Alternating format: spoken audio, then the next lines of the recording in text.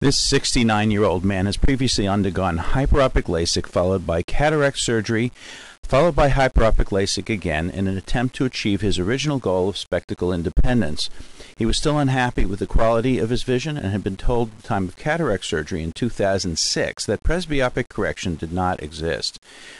This is an Acrysof wavefront IOL implanted in an eye with already significant negative spherical aberration. I'm going to explant this and replace it with a non-wavefront accommodating IOL. The edge of the capsule is teased off with a fine-tipped sinskey hook, followed by viscodissection with the Chang Hydrodissection cannula.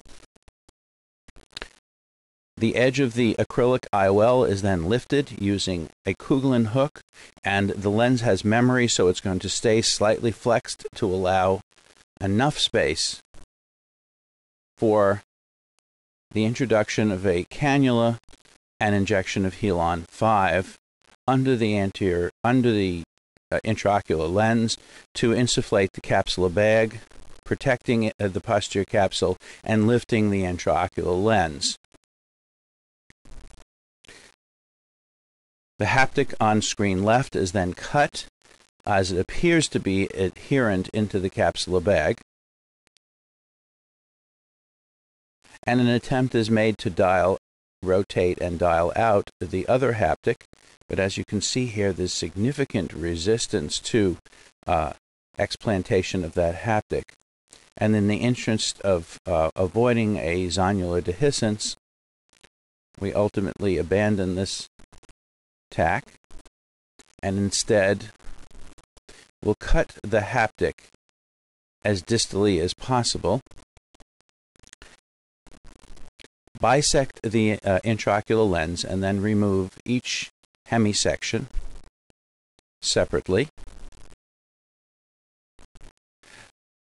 And then it appears that the first haptic that we cut was free, so we're going to explant that as well.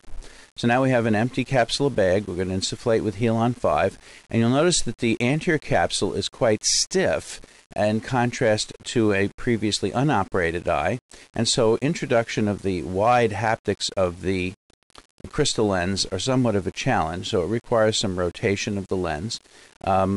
And then, because this the haptic-to-haptic length is quite long, I'm going to place Helon 5 on top of the intraocular lens, pressing it toward the back of the capsule and flexing the hinged area so that the hinged area is placed anteriorly, and then we can rotate the intraocular lens.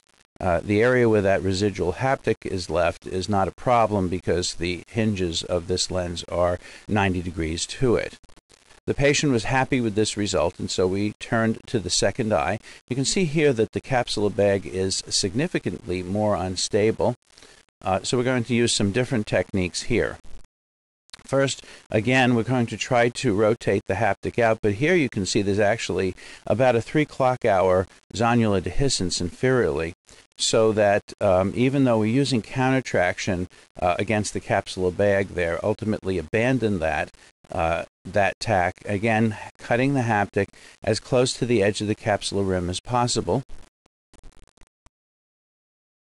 And then instead of completely bisecting the intraocular lens, I'm going to cut it about 3/4 of the way across, leaving the lens intact, and then explanting it through the incision of 2.8 millimeters and removing it in basically a single piece minus that small area of haptic that was left behind. Now here, because the capsular bag is so tight and so rigid, I'm rotating the haptics perpendicular to the capsule before introducing it. Again, the Crystalens, and then again with the haptics pointing almost directly up toward the surgeon, we're going to tuck each haptic individually to get it into the capsular bag, again with lots of Helon 5 on top.